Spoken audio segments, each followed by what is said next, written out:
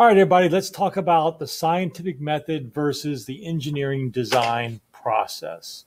So these are your two basic options for when you're developing a science fair project. So we'll start with the scientific method. This is one that everybody should be very familiar with right up here. So basically we start, with a question. You do a little background research on it. You come up with your own hypothesis. Then you test your experiment. Now, if your experimentation works or it's working, there's no problems with your design, that's great. You analyze results. If you did have troubles with your procedures, then you troubleshoot, you rewrite your research plan, you come up with new procedures, and we try this again. So it works. We analyze our data, and you'll notice one of two things. Your data supported your hypothesis, great. Announce the results to the world, all is good. If it did not align with your hypothesis, then you might come back to the very top here and construct a new hypothesis and start this whole process over again. For example, where are my car keys? I don't know. Do some background research. I think about where I might have left them. I think maybe I left them on the kitchen counter.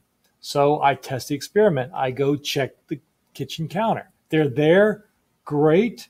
And I analyze my data. Yes, it aligns with my hypothesis. I have my keys. If it doesn't, I come back and develop a new hypothesis. They're still in my pockets of the pants I wore last night.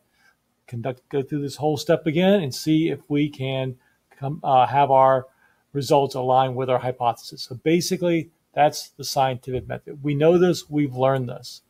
The engineering design process is a little different. We don't start with a question.